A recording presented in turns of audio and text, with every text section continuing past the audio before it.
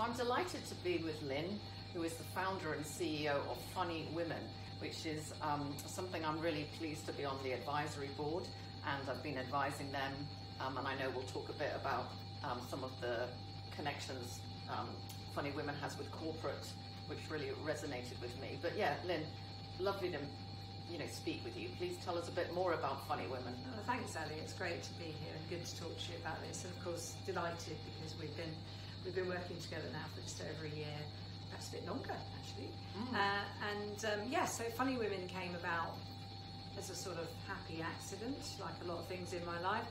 And I was working. I had a whole former career in PR and marketing, and I had a client in the world of comedy, as a comedy promoter, and I was told when I asked why they didn't book any women, that they didn't book any women because women weren't funny and there were no funny women. And I had a major light bulb moment about the whole, because this was in about 1998, so I knew there were women, but they were very invisible on the circuit. So I came up with the idea of running a show specifically for female comedians, and that adopted the name of Funny Women, and did a smart thing actually, which is a good business, quite a good business moment in my life, where I just thought, oh, how will I protect the name? And bear in mind this was the late 90s, I did a really smart move. I registered the URL for the website, and of course I've owned it all that time, and variants thereof. But that was really interesting because obviously nobody had websites in 1998. So I came up with the idea. I then lost the client because the original guy who'd hired me left the business, and the guy I was left with was the misogynist who didn't think women were funny. So I then had to make a decision, having sort of packaged up the name. I thought, this is the one I'm not going to walk away from. I spent my life promoting other people, writing about, I trained as a journalist, so writing about other people and making everyone look great. This is something I want to do for me, and I want to run this business. So Funny Women was set up officially in 2002, so we're 18 this year. And it still focuses very much around the same sort of things, but we're best known for, in the world of comedy, we're best known for the Funny Women Awards, which is where we are at the moment, just coming up to the final of the 2020 Funny Women Awards. And I think everyone would be really interested to know, Lynn, about how you've had to pivot during this crisis. We have pivoted very precariously, I think. Pirouetted, I used, I think, as an expression. I noticed a few people picked up on that, but I started it. But yeah, so we've always run the awards pretty much analogue, live comedy on stages. And just to give you some perspective, when we started them in 2003, we scraped together 70 entrants for one award. And in 2019, which is probably a good reference point, we had over 1,500 women involved, engaged, nominated, taking part.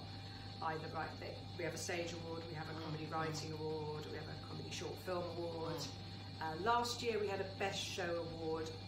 Clearly this year, not a good thing, so we've replaced it with best web series this year. And we've now introduced a new industry award. So at our peak, we were getting like 450 entries for the stage award, which is the live award. Yes.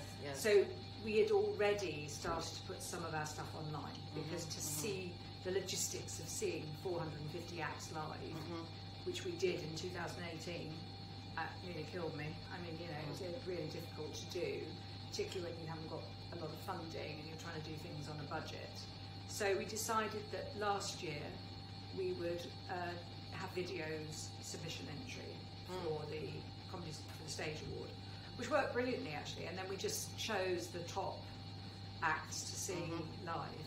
But of course this year we couldn't do that, so we have run, and of course we did have our moment of whether we should run it at all, but because we'd already pivoted a lot of stuff to that online process, we thought, well, okay, we can still have entries online, because obviously scripts and short films are all submitted online, so that's not a problem. But the Stage Award, which is very much a live performance, we just spent a lot more time and had a lot more people involved in looking at the videos. We didn't have as many submissions either, so we had about 320, which is still pretty good. We opened admissions on the 1st of April. Yes. I think someone was playing an April Fool's trick on us, because that was the day the Edinburgh Fringe was cancelled. So we had a very inauspicious start, and then we closed entries at the end of April. So to get 320 submissions was pretty good. And then we've had more entries for the comedy writing and the comedy shorts. We've got a lot of lockdown material, a lot of lockdown inspired films and scripts. But you know, it's a moment in time, and that's what you've got to do. Sure. You know, and having watched the semi-finals last week, and now, like you said, we're all building up for the awards final, which is open for the public to see. So. Buy tickets, So, I mean, what's interesting about that is you saw the semi-finals, and literally we had 16 acts performing from their living rooms, from their homes and bedrooms and wherever. Yeah. How difficult is that, you know? And they did really well, actually. Yeah. Totally. So from that 16, we've now got 8 acts. Yeah. And I am delighted that we're able to give those 8 acts as near live experience. So we are actually running a staged show. It's not a public show, it's a behind closed doors, but it is live from world famous Comedy Store in London, which is fantastic. So they get to perform on a very famous stage, and the event, which you can buy tickets for, is being streamed live as it's happening, but you have to have a ticket to watch it. Yeah. So buy a ticket. Yes, buy please. tickets. Yeah. So Tuesday the 22nd. Yes. 7:30 doors, 8 o'clock show. Brilliant. So exactly like a live event, and it is live. We're not recording it. It is as it happens. Yeah. And I've been in the Comedy Store today talking about how we're going to do it technically, and I must pay credit to Becky Singh, who's our awards director, because she has absolutely driven all of this online activity. Every time we've had another crisis and another reason not to have a live event, Becky's come up with a new formula for doing it. So all credit to her. Oh, can't wait for the 22nd. And I think just, you know, finally I would love to touch on one of your products, if you like, that it was one of the sort of driving forces why I wanted to be more involved with Funny Women, which is hilarious. You're offering to corporates. You know, I always struggled in my career about knowing, could women be funny, you know, or did you have to suppress it or something? And then I came across your course, so please tell us about that. Well, you know, humour is the biggest driver in terms of selling things. Advertising uses humour, and workplace humour is incredibly important. And we recognised that pretty early on. And in fact, again, another happy accident. I at one point, I think it was about 2010, we'd lost a sponsor and we needed some money, and someone said, well, why don't you run workshops? So we started running workshops. I wasn't going to run them originally, and then someone let me down, and now I have become a workshop guru, and I run regular workshops to help women get started in stand-up. I'm not stand-up, I'm very much a producer, and I kind of fulfil a sort of directorial role, but I think that's what makes me good at it. So we do that. And people were coming to those workshops and saying, could you come and do this in our office? Yeah.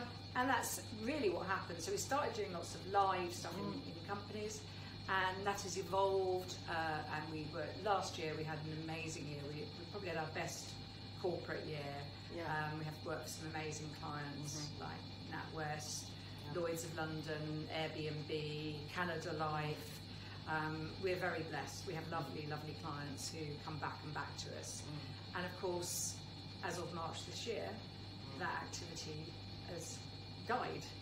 It is slowly coming back, but what we've done is used our experience of the online space, and alongside the awards we were having comedy workouts, and we were running those for comedy people, and then we were running hilarious virtual reality, which were for we did it as a business thing. We partnered with WeConnect, which is a fantastic global women's network. and we're actually talking now to doing a similar thing, but with a specific client, which is great. So what we've done is we've packaged up a lot of this experience and created two very clear things. One is a team building product, which you can do in a morning or an afternoon, but it does involve your team to come together virtually, and we use the power of Zoom and we mix people up, and that's really been very successful. And then based on another comedy product that we launched called the Comedy Crash Course, which is a week-long course with lots of different facilitators to get people started in comedy, which was super fun to run. We've now created the Confidence Crash Course. Wow! So it's we're bringing in lots of different facilitators who will pull together a program for your business to help your team bond and get their confidence back. Because you do lose your confidence when you're online all the time. Yeah. I don't know about you, but I found it quite hard. I mean, people now you can see my legs today. It's quite scary. We've got to get our confidence back. So we've come up with this really great online module, which is where we started. Because to give you credit, you said to me at the beginning of this year, we needed to go online. Well, you've done it, like you say, the digital transformation of comedy, and I just, think those 18 years of doing what you've done is incredible. Thank and you. I think the whole world needs more laughs and confidence and happiness. So it's just, it's timely. It's all good, all timely. Yeah. Hopefully, our time. Oh, well, thank you very much. Thank you, Ali. Yeah. Take care. Thank you.